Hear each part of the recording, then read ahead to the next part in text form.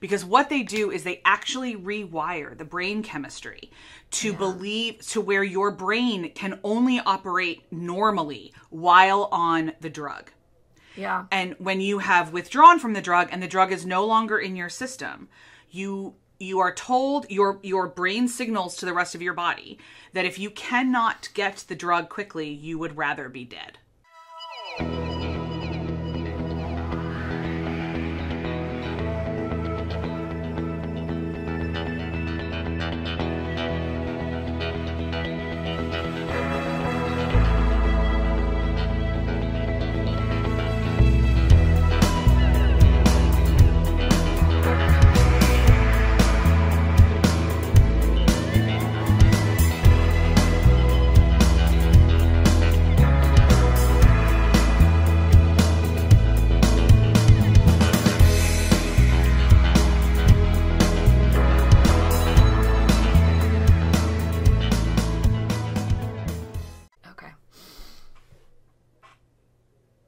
Everybody, we're the Good Doctors of Abbey Research. I am Dr. Erin. Dr. Kristen. You are very welcome to our continuing conversation about the Hulu docudrama series Dopesick. We are up to episode 4 called Pseudo Addiction. And like all these other episode titles, we learn all about, in this episode, the invention of the concept pseudo-addiction by Purdue Pharma. So, yeah, I mean, we're telling the story of a really horrible ongoing part of American history that impacted a lot of people's lives. There's not a lot of happy sunshine and rainbows in this episode either. We start by spending a little bit more time with our friends at Purdue Pharma, talking about why, and I'll explain this, and then I'm sure Dr. Kristen will want to swing back around to this one. They talk about why they thought Purdue, why they thought that oxy wouldn't become addictive, like addicts wouldn't be able to abuse it. And they explain that it was the coating on the pill that kept people from accessing the 12-hour supply. That, so they couldn't get to the meat of the drug because of the coating. Which, I mean, is the cool. dumbest thing I've ever heard. Dumbest thing I've ever heard. Because there's no possible way to get coating off of a pill that is already built to dissolve within your body and on your saliva and digestive juices. Dumbest ass thing I've ever heard. Dumbest thing I've ever heard. Yeah, I'm skimming my notes here. So is this the episode where we learn about the definition of dopesick? I believe so, yes. Okay. So we'll definitely punt to you for that. Okay. I don't think we get a lot from Purdue in this one, is what I was looking for, because I'm kind of going to take things in chunks of the recap. Fair. I apologize. No, that's okay. I don't think we get a lot from Purdue. The guts of this one is addressing what's become of Betsy and Dr. Phoenix. We ended the last episode with Dr. Phoenix getting in a car accident. This episode shows us a year later, and he is addicted. Dr. Phoenix now is addicted to oxy. He's stealing oxy from his patients. I'm sorry, I just checked my notes. This is where we do get pseudo-addiction, which was Purdue Pharma. So they bring in a dentist. Oh, yeah. Who thinks that all addiction in relation to medication is fake. And his solution is they just need more medication. They just need more opioids. So he is the one that has invented this concept, pseudo-addiction, and Purdue latches onto it like the destructive barnacles that they are, as a way to justify the continued overprescription of OxyContin, and the continued ignorance to its ramifications for addicting people all over the country. So that's the bit we get from Purdue, is this explanation of pseudo addiction and kind of how they keep expanding their scope of horribleness to justify their continued money-making venture. So that's what we get from Purdue. From Dr. Phoenix, we get a lot more in-depth of what it looks like to be a doctor addicted to oxy. And he gets really upset with Billy. Billy comes to see him. And this is where we get the explanation as well from the grand jury, couldn't find the word, about what Dopesick is. So we'll get to that, and then I'll tee it up for Dr. Kristen, who can talk more about it. But a big part of this episode is focused on the FBI investigation, where they're trying to prove the criminal misbranding. So their goal in this is to find a way to prove that oxy is more than 1%. More than 1% of people who use oxy become addicted, because that's the slogan. Less than 1% of users become addicted. So they start to try and find the source for this statistic, because that's a statistic. It says it's based off of the Porter-Jick study, is how it is cited by Purdue Pharma. It is cited in a lot of medical science journals, magazines, Time Life, all those jams. So they keep going down that rabbit hole, and they find that they get their hands on a copy of the alleged Porter-Jick study referenced in the 1980 edition of the New England Journal of Medicine. If you are saying, hey, Aaron, that's before OxyContin was invented, you would be correct, friends at home. They can't even find the study. What they end up finding is a letter in this journal edition that was written by Dr. Jick, and his assistant was this Porter person.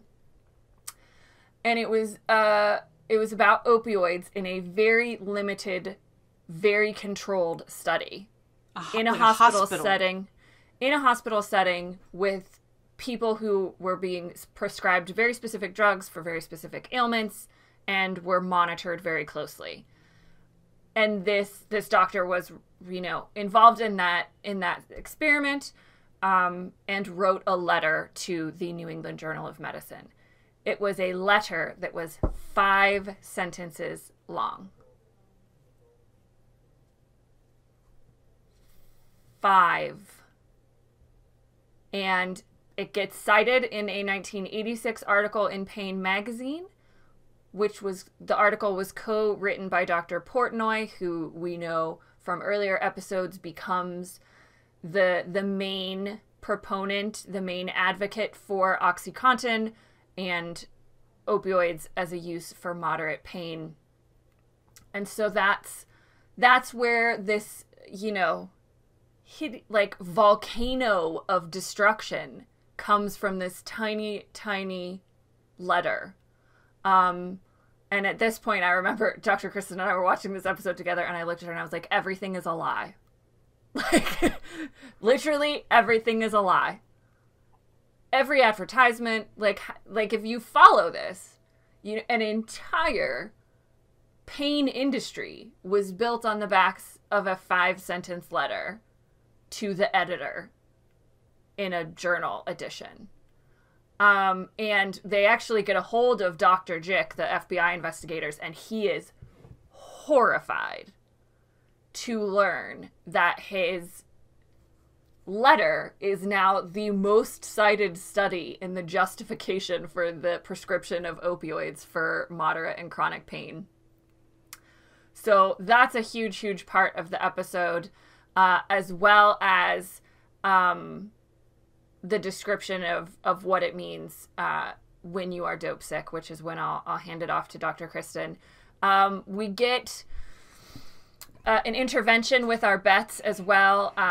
Her parents bring in someone from AA. Her ex-girlfriend shows back up from Eureka Springs, where she had been living as hopefully an out and accepted lesbian lady in a mountain town.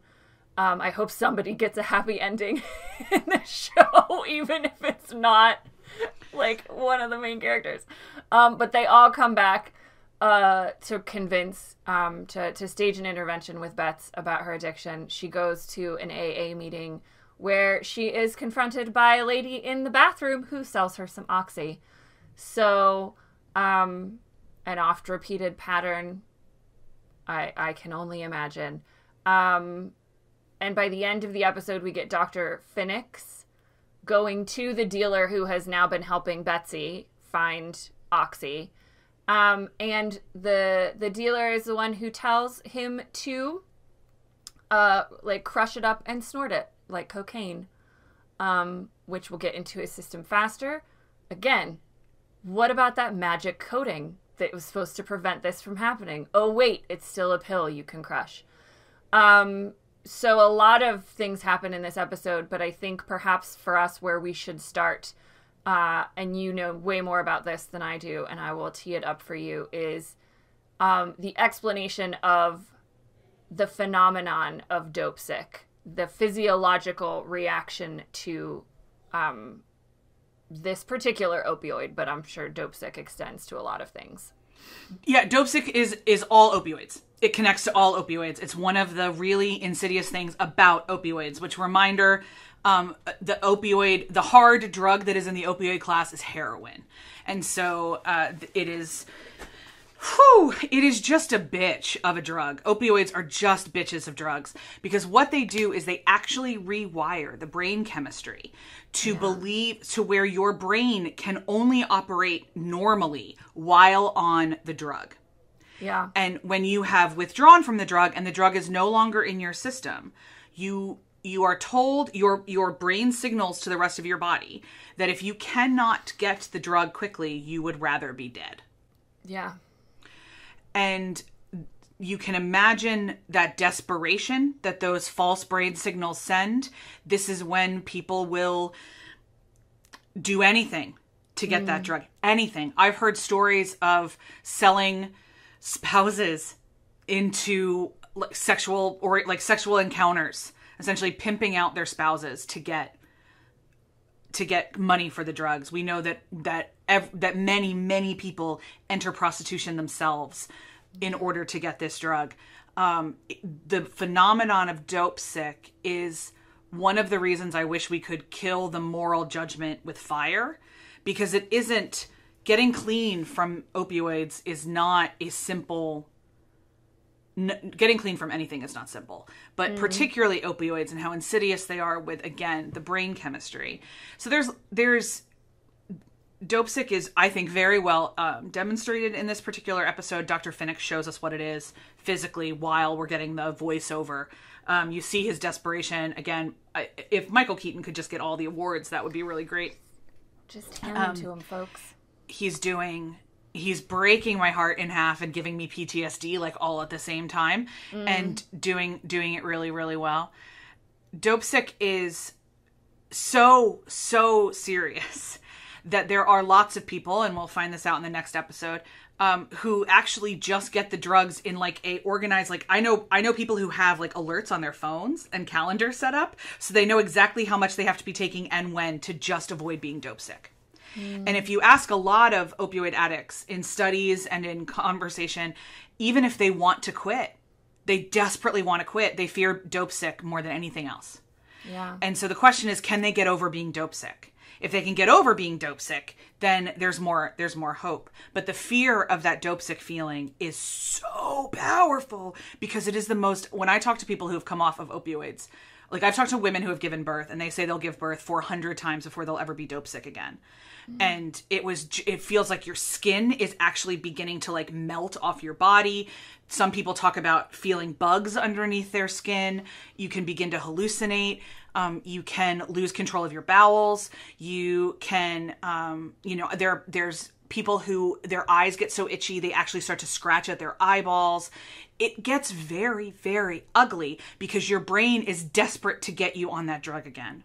Mm-hmm. And it will send whatever signal it has to get you on that drug again. So remember, our brains are designed to keep us safe.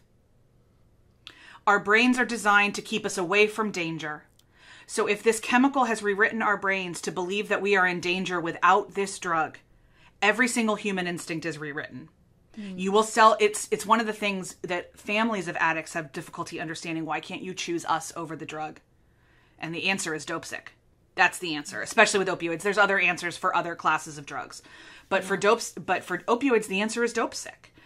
It is unbelievably powerful. And then, of course, you can imagine if you started off on 10s, this means you're going to 20s and 40s and 80s and 160s. And for some people, this is where they run out of the potency of oxy and they go straight to heroin. Yeah. And that's a thing. Yes, you can absolutely crush oxy. You just dissolve you put it in your mouth for a second. It dissolves it enough to where you can rub the coloring off on your skin. There's definitely parties that I've been at where you see that people have bands of colors up and down their skin, and that can be an indicator that they've been on those pills, and crushing it afterwards. It is difficult to crush while the coating is still on, but getting rid of the coating is not a challenge. And so you can kind of do that pretty easily. And yeah, you'll do anything. You'll do anything. And I can't blame them. When you look at the brain chemistry, I just can't blame them. Yeah. And I think, we get that in a couple of examples in this episode. We certainly see Dr. Phoenix at the end, but even through this episode, as he is maintaining the addiction levels of everyone in his town that he prescribed oxy to. And there's that scene where he's going through all the pills, where he is traveling around the country.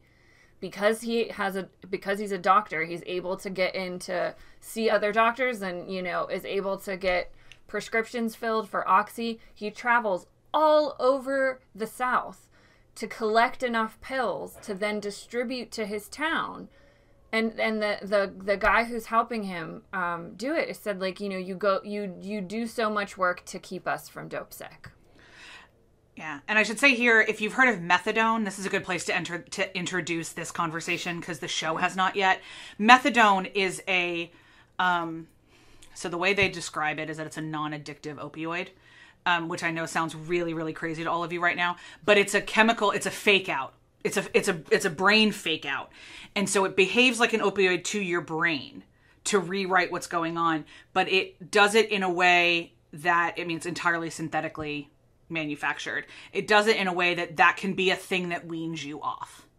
So methadone can be a thing. There's methadone clinics. A lot of insurance companies currently will not pay for rehab, but they'll pay for methadone clinics, where if you are using it correctly, methadone can help you get clean from opioids in a very effective way. You can also take methadone and combine it with some other drugs, and you get the high from opioids at the same time without the weaning off effect. So methadone can be a double-edged sword for some people. It's why it's not a panacea fix. And methadone's been around forever. It's been around since the 70s, I think. So it can prevent Dopesick. It's one of the reasons that, you don't need to cold turkey. Methadone is the thing that can prevent Dopesick as you're getting sober. You're still going to be fecking miserable from everything I've ever heard, but it'll prevent the worst effects of dope sickness.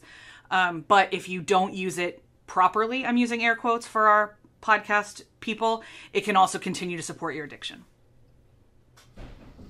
Yeah, and I just glanced at my notes, and I'll have to correct myself. We get the flash of Phoenix traveling all over the South in the next episode. So apologies for the pre-spoiler if you're watching our coverage in line with the shows.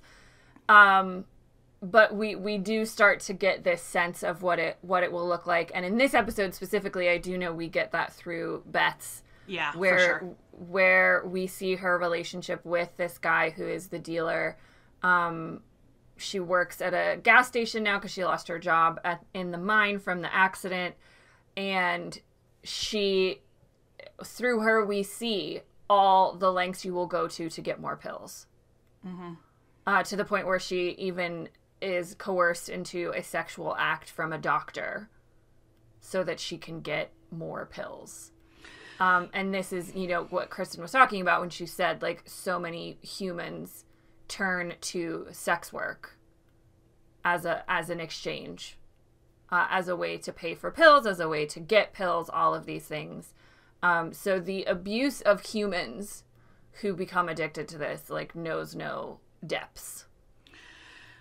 So let's now scream about the letter, shall we? Let's scream about those 5 lines. This is one of those topics where Aaron and I could probably spend the next 7 years screaming about it, and we will. But in this podcast, I want to briefly explain the word scientific study to our listeners and viewers who have not encountered it before. Here's what you need to know. There is no way on God's green earth or any of the planets that Thor owns that a 5-line letter to the editor in the New England Journal of Medicine is a study. No way close. He even says that. Dr. Jick says that. He goes, it was a supposition.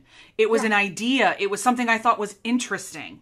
Yeah, it was like and he says it based off of a confined hospital setting, a small group of patients with a very controlled environment, which then means that you cannot extrapolate that idea into much bigger uncontrolled settings.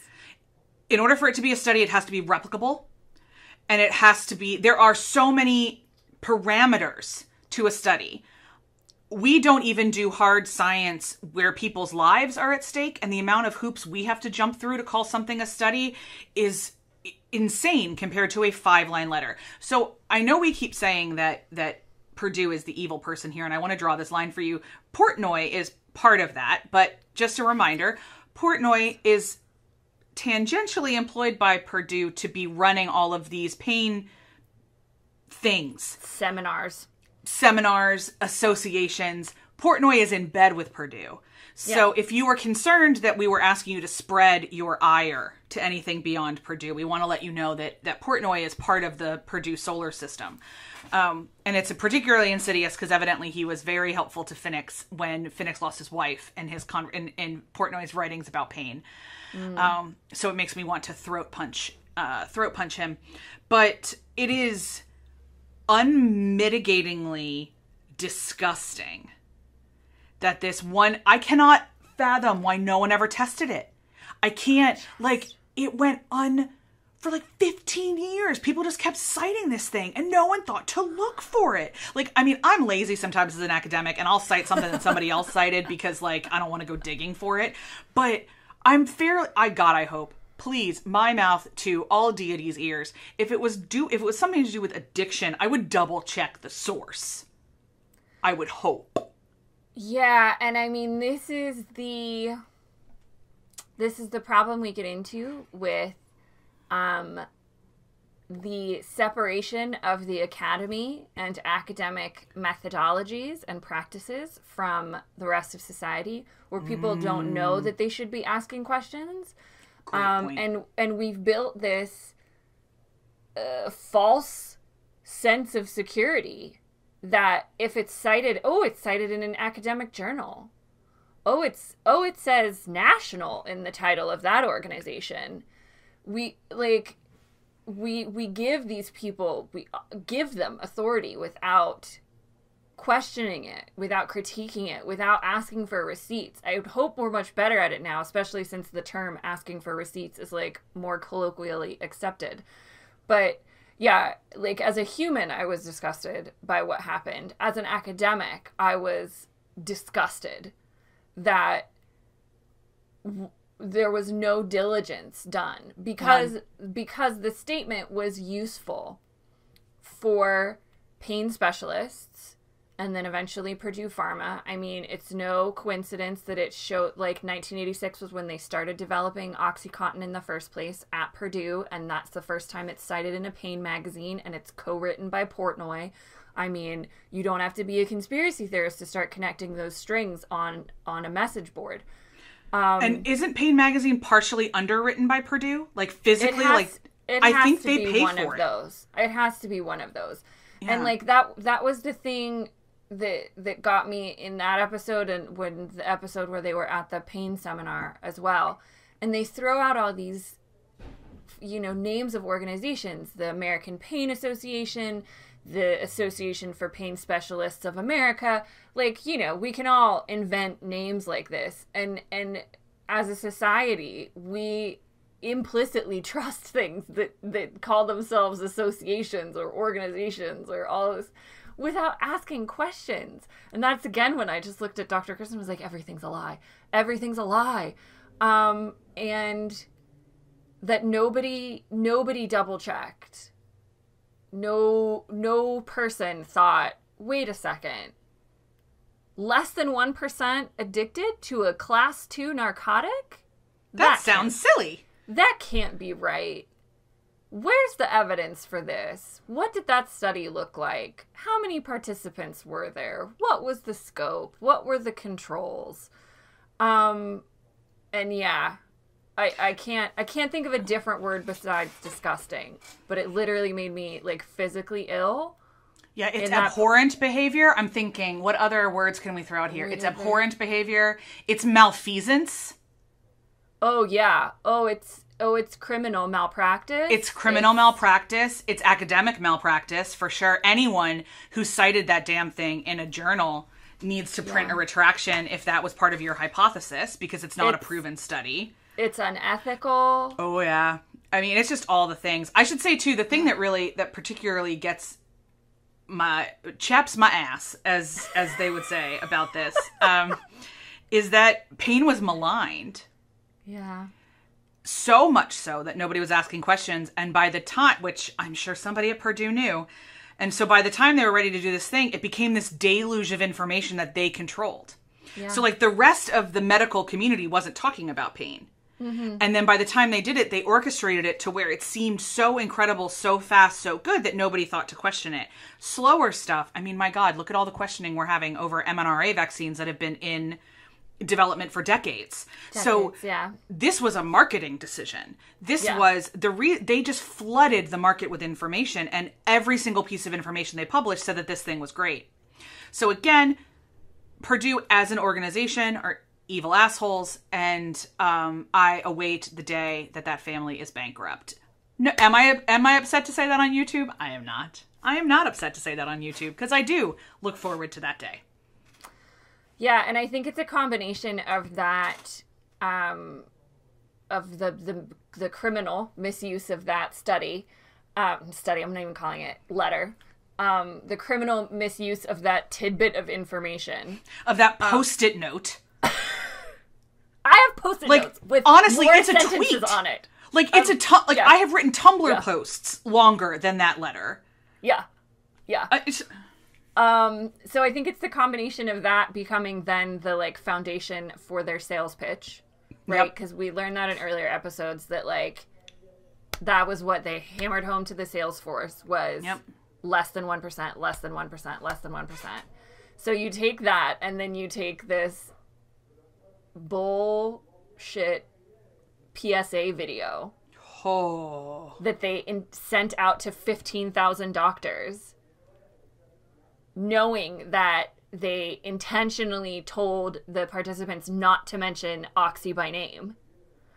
So like those two things combined to me is like, don't try to like both and Purdue Pharma with me. Don't try to other side Purdue Pharma with me.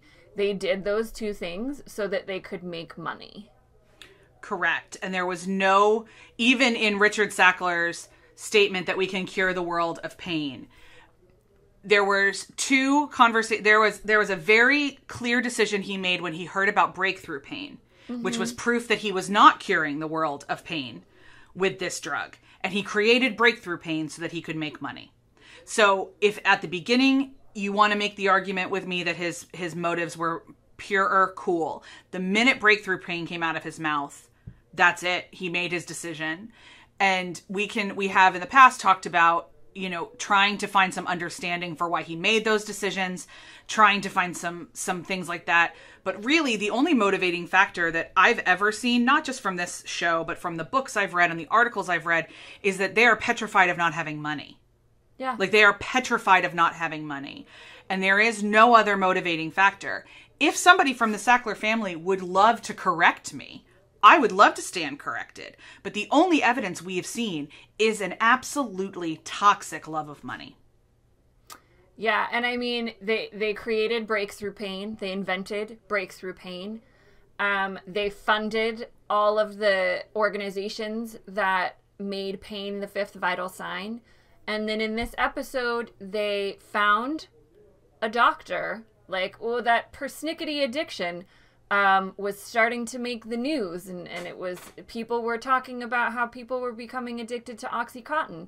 And they were like, oh, we can't have that, because if they're addicted to it and it's known to people, then they won't buy my drugs. So then they find this dentist quack who says that people who are in pain, their pain is undermanaged. They're not addicted. They need more oxy. So you can miss me like the broadside of a bus with any argument that they were doing it for anything else than profit. Be interesting to see as we go into episodes 5, 6, 7, and 8, which neither one of us, we talk to you guys, have watched. Some of it is that I need to be either in Dr. Aaron's physical presence or in a very specific mind space to be able to watch these episodes.